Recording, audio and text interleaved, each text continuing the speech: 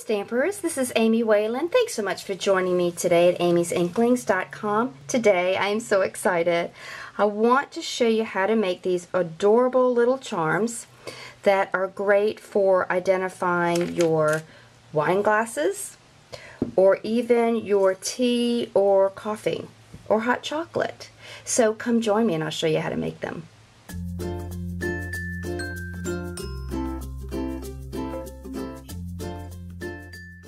Now these are super easy to make. What I did was I used the charms from Have a Cuppa embellishment pack. There is a teapot, a spoon, and a lemon slice. So that's from Have a Cuppa. I also used the flower that came out of Botanical Garden.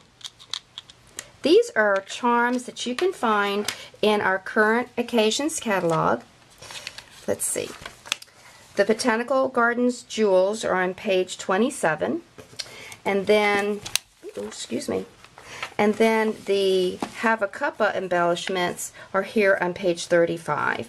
And the moment I saw them, I thought of wine charms. But I do want to say, in case you don't drink wine, these are great too, obviously, for wine glasses or champagne, but you can also use them to identify your tea, your hot chocolate, or your coffee. If you ever go to a bunco night or a small group and you're all drinking something and you're like, oh, which one is mine? This is how you identify your mugs or your glasses that have stems. So I'm going to show you how to make them. I'll use the flower from Botanical Gardens. Now, this is something that I found at Hobby Lobby. These are wire hoop assortments, and they look like this. This particular pack, let me see if I can get this out,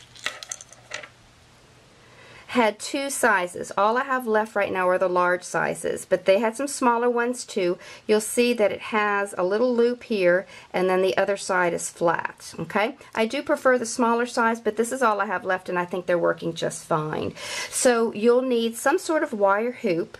Look at any of your craft stores. And then you'll need the charms. Again, we have Botanical Gardens jewels as well as the Have a Cuppa embellishments. And then I'm using seed beads. Now these are not micro beads, they're seed beads that have a hole that's large enough to accommodate the hoop. So let me show you how I did this. I'm going to use green, and I do like to use 2 beads on both sides. So we'll start with 2 beads.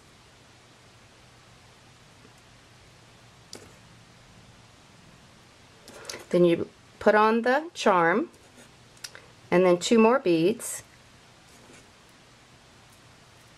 And then you'll need some wire nose pliers to simply pinch that end and turn it up.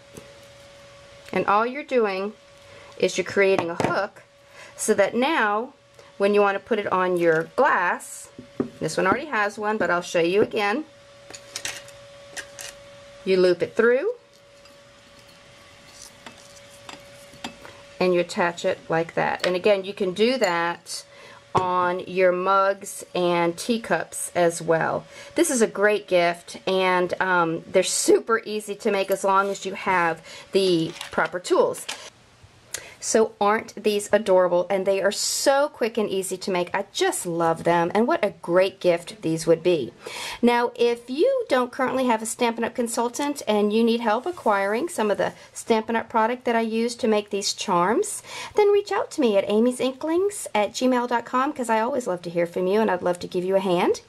However, if you're ready to place an order now, and if you're not already on my website, head on over to amy'sinklings.com, because in the upper right hand corner is a Shop Now button, and you can place your order at any time. Now don't forget, we are in the midst of our Celebration promotion. It's going on now through March 31st, and for every $50 worth of Stampin' Up! Product that you purchase, you get to choose one of these fabulous items for free. So thanks again for coming by Amy's Inklings. It's always a pleasure teaching you and showing you something new. Bye-bye.